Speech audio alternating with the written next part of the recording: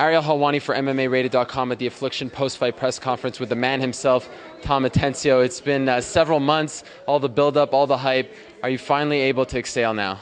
Absolutely, yeah. Take a deep breath, and I'm happy right now. I'm like a kid in a candy store. It went off really well. Very excited about all the fights, and now I start looking at the next one. Yeah. Overall, when you look at best-case scenarios, were you happy with the way everything turned out? Absolutely. I mean, there are a few glitches, but hopefully the fans didn't see them. But the fights, happy as can be. Happy as can be. Do you mean glitches in terms of the televised broadcast or in terms of the fights? No, just in the background things that the people don't see just working. This is a first event. It's a huge event for a first one. So just a little stress level was high, but other than that, I think it went off well. Obviously, it's the first time you put on something like this. Were you any surprises? I mean, did it go kind of how you expected, or was it like totally out there? Just putting the card together, you never know what's going to happen. So there were some fights where the people that won were expected to win. So in that aspect, absolutely. But there were some hard fights too. They didn't win easy, that's for sure. Every fight was pretty difficult. Now, obviously, the highlight of the show, Fedor defeating Tim Sylvia in a pretty convincing fashion. Were you surprised at how easily he disposed of him? No, absolutely not. I thought Tim had a. What I mean by that is Fedor is the #1 fighter heavyweight in the world. He proved tonight why he is. But having said that, I expected Tim to. Keep him off, jab, keep him away. No, I didn't expect him to beat Tim that easily.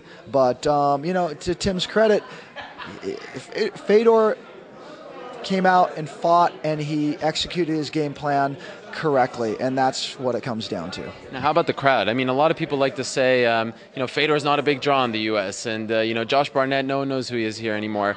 Those guys were getting great reactions. Were you happy with the way the crowd reacted to everything? 100%. I think tonight proved that that's not true. I think tonight proved that Fedor and Josh both have a huge following. The crowd was overwhelming on Fedor's side than Tim Sylvia, and Tim Sylvia has been, former UFC champion. Josh Barnett, same thing. Pedro's fought more here in the U.S. than Josh has, and it proved tonight that the fans are for both Fedor and Josh. Obviously, the dream matchup is Fedor against Randy Couture. If that doesn't happen, are you looking at Josh Barnett against Fedor? Well, I think I have two options. I think I have Andrei Arlovsky and I have Josh Barnett. So I think those are pretty good options. If it doesn't happen with Randy, whether it doesn't happen with us or somebody else, once Randy's problems are over, then we can talk. But, those are two good options. Which one are you leaning towards right now? I think probably the fans want to see Josh fight Fedor. I think they have similar styles, and I think that that would be a good matchup. Are you up to speed with what happened over in Las Vegas tonight? No, I'm not. And I really don't want to know until tomorrow when I watch it. So. Oh, really? Okay, you're actually going to watch it? Absolutely. You can't deny what they've done for the industry. I don't think you can. And I'm a good friend of James Irvin, so I want to know what happened. And I'm a fan of Anderson Silva, so I definitely want to see what happened. All right, and for the next show, when are you thinking? Are you thinking October still? We're looking at November. Where the venue is, I don't know quite yet. Once the paper's signed, I'm more than happy to let everybody know.